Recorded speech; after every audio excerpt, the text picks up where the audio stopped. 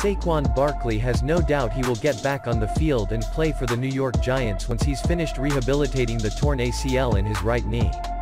Speaking to the media on Thursday for the first time since the injury ended his season on September 20, Barkley would not put a timetable on his return. The 2018 NFL Offensive Rookie of the Year insists his goal is to improve 1% every day. The running back has now been hit with injuries 2 straight seasons.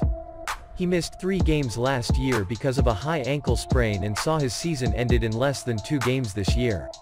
A big believer in taking on challenges, Barkley said injuries are something a player can't control, they just happen in a physical game. His plan now is to attack every day and get his body back in shape. Hopefully, it works for me. It works out for me, Barkley said. I don't look at it that way, that I'm not Superman. I never viewed myself as a Superman. I wouldn't say I put that on myself. But I had an injury last year. I was able to overcome that and I have an injury this year. And this is another challenge in a way that, that I would be ready to face.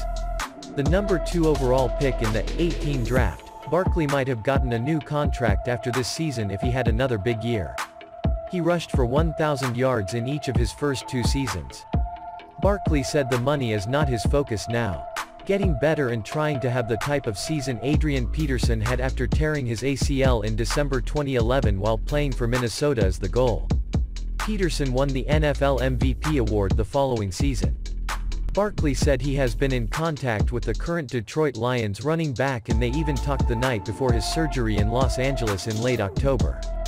Surgeons repaired the ACL and also fixed a torn meniscus. The MCL was damaged on the play but it healed with time. Barkley said there have been good and bad times since the injury. One of the darkest times came on the play he was hurt. He knew it was serious right away. Game day on the couch also has had its ups and downs. When we win, you still feel that joy, even though I'm not on the field, Barkley said. But it's also that sit on a couch and watching there. Then you can feel helpless. You can't do anything. You can't help your team at all. So I would say Sundays are the toughest days, but the last 3 weeks they've been pretty good. The Giants, 4-7, have won their last 3 games and lead the NFC East heading into a game at the Seattle Seahawks, 8-3, on Sunday. Barkley has enjoyed seeing backup halfback Wayne Gallman carry the load lately behind a much improved offensive line. The rehabilitation and having football taken away has been a challenge, said Barkley, who rejoined the Giants in New Jersey 2 weeks ago. But, I'm just trying to be supportive as I can, he said. You love seeing my guys out there ballin' and doing it, especially the way we're playing right now. So that definitely makes life a lot easier.